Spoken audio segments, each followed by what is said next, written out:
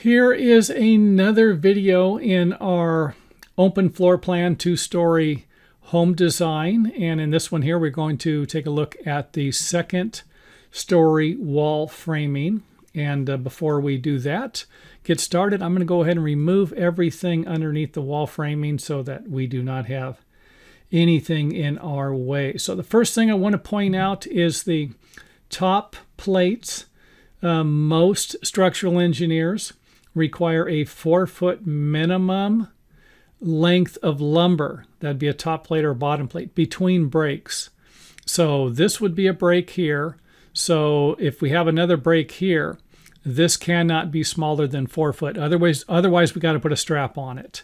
So there is a way to fix that. It's just as you're laying out the walls, you're going to want to try and get these breaks a little further away from the possible breaks in the top plates. So just keep that in mind.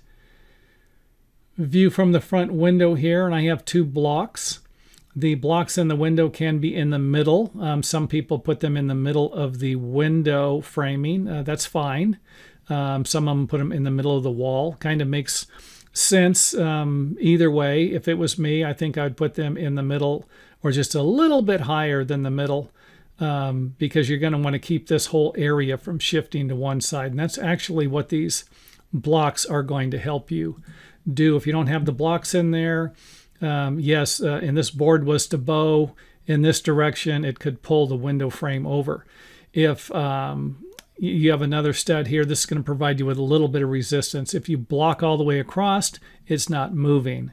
So mid-span blocks, my dad was a big fan of them, and I tried, this is about the minimum for me. The corners, I wouldn't even put them in the corners half the time.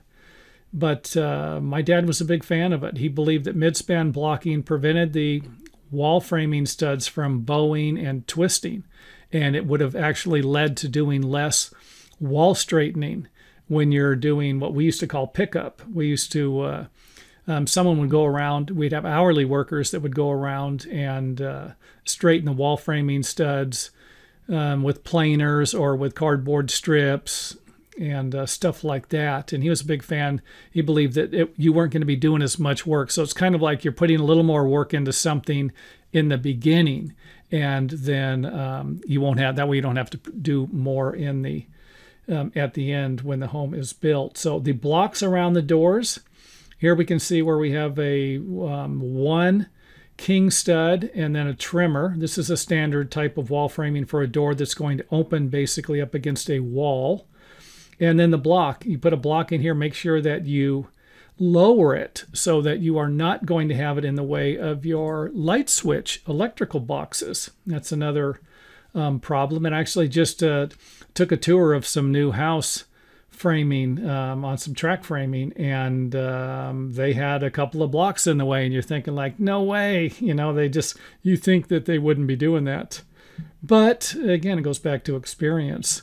And if you have somebody that doesn't know, which now you know, then when you do make the mistake, you can just say, ah, crap, just like I would do if I did it again.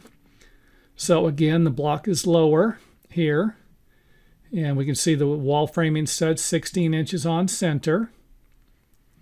And this was the laundry room, stairwell. Of course, we have a window in the stairwell. Give us some light into the stairwell. And this is a bathroom, closet, bedroom. Another view, and this is the master bedroom, master bath, master closet. Another view of the bedroom, or the master bathroom. And I just kind of wanted to point out that if you come to an area where you have, a 1/2 inch gap, 3/4 of an inch, something like that, you can always use a scrap piece of plywood or a 1x6, something like that. I remember framers cutting small blocks in here that were like 1 inch wide. And when they would go to nail them on each side, it would just split the block. So a 1x, something like that, usually seems to work better in the small gaps like this. And I'm just going to kind of go a little faster through here. I noticed I was already 4 minutes into the video here, and probably said all that I need to say about the wall framing, but we'll continue to fill the provide filler information like the newscasters do when they tell you that we've got a top story here, and then it takes them 15 minutes to get to the top story. That's what I'm doing right now, just filling some stuff in there.